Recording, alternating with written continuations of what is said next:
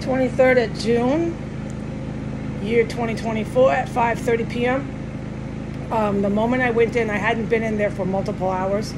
Well, not multiple hours. Anyways, point is, the moment I went in to the extra room, I started to prepare something to eat.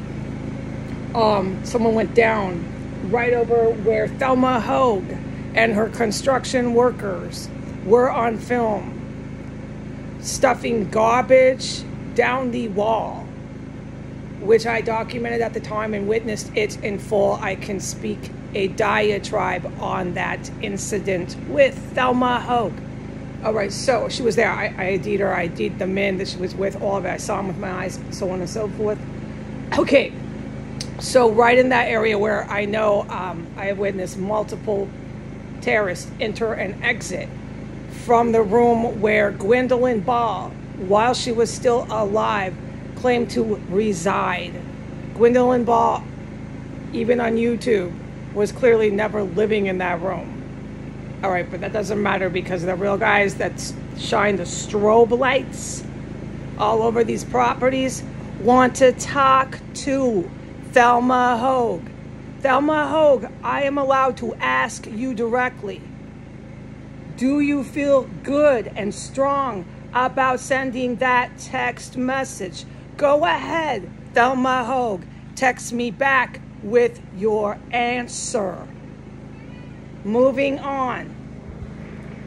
While I was in the room, within a matter of 5 minutes, they crawled in, chasing right behind me, in from a hole in the wall that I've witnessed them all carve and kick through the walls. I've witnessed it all. I can do a diatribe testimony of what I have witnessed with the construction of the holes in the wall that they crawl through.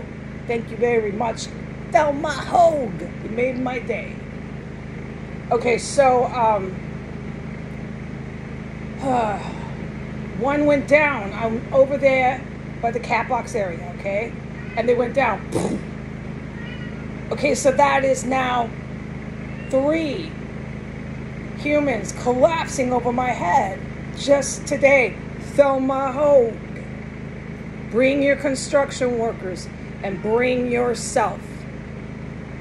Text me back with your reply, Thelma Hogue. Do you feel good, confident, strong in your standing that you own this house and you're bringing in your cowboys? Bring them, Thelma home. Bring them. Okay, so within 5 minutes, let me recap this and keep it professional. I go in there. I had not been in there, okay? As soon as I go in there, they come crawling in through that cubby hole in that DOA, what's her name? Anyways, whatever. Son of Sam, that's what I called her. She's Jewish organized crime. They came crawling through Son of Sam's room, the hole in the wall, and they collapsed over my head. So that makes 3 people that bit the dust, hit the floor over my head today. Thelma Hogue. All right, and that was after this text message had come in. Okay, so by Thelma Hogue. Okay, so after that, it was pretty quiet. Now, as far as all other incidences, events, and witness to domestic terrorism that I have witnessed inside of 1509 S Street Northwest, Washington, D.C., I am not at liberty to discuss it online. Have a good night.